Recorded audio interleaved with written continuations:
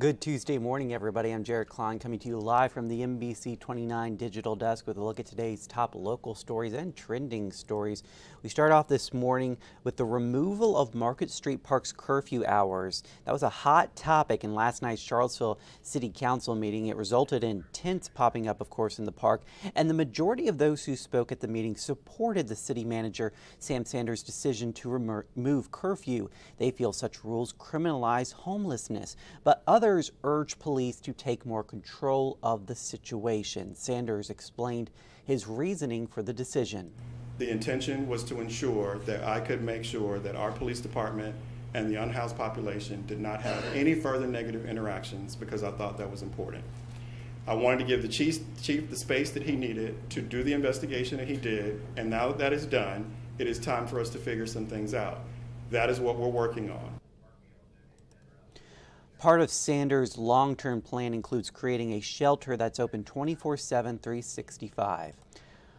Well, Charlottesville's Redevelopment and Housing Authority wants to improve the West Haven community. It wants the city to help foot the bill as well. The improvements are estimated to cost more than $100 million. The authority says if it can begin developing a master plan soon, work could start by 2026. Virginia Realtors has released its 2024 economic and housing market forecast. It predicts there will be more home sales next year compared to this year. The report says sales are expected to increase by 11% from this year's levels, but compared to other years, that's actually a slow housing market relatively. Mortgage rates have been hovering above 7% for about a month and a half now. And a beloved Orange County restaurant is making its comeback. The Country Cookin' Legacy is returning under new ownership. The revived restaurant is now called Country Cookin' Depot, and it is keeping many of the original fan favorites. And it will also be adding some new features like beer and wine. The restaurant is hiring for all positions. It is set to open in early November, so mark your calendars for that. Yeah, I went there years ago with my dad. It was really good. Was it good? I think I was in college, and so my parents, they lived in Orange before they moved to Charlottesville, and I remember being home anyway. We went, and everyone was there. Yeah. Yeah, and it was actually really good. So it's nice that they're reopening. Yeah, you'll have to go visit it again. I know. Yeah. Okay, so this is, I wanted to give everyone just kind of like a heads up here. So tomorrow, the federal government is conducting a nationwide emergency alert test. So literally everyone's cell phones, radios, TVs, they're going to sound this alarm at 2:20 Eastern time.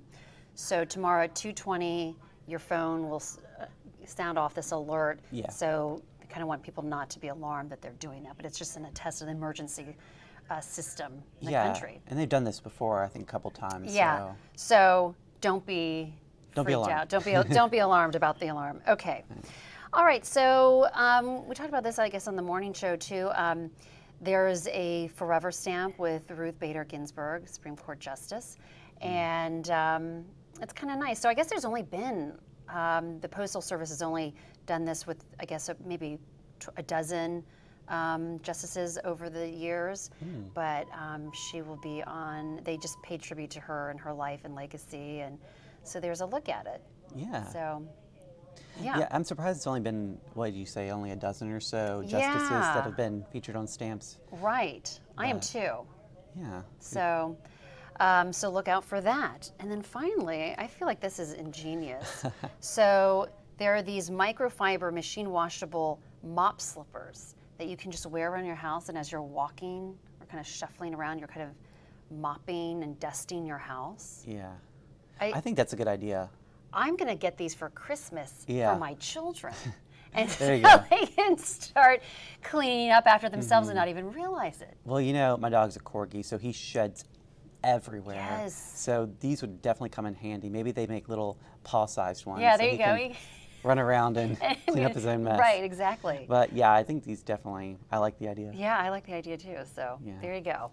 All right. Well, thank you so much, Jennifer. Let's take a look at that 7-day forecast. Another warm one out there today, and we're staying warm until later this week when we're back down into the 70s, and then a cool, more fall-like weekend on the way with highs in the upper 60s, lows in the mid to upper 40s. So definitely a cool down by the end of the week. I hope you guys have a great Tuesday out there. We'll see you again on NBC 29 News at noon.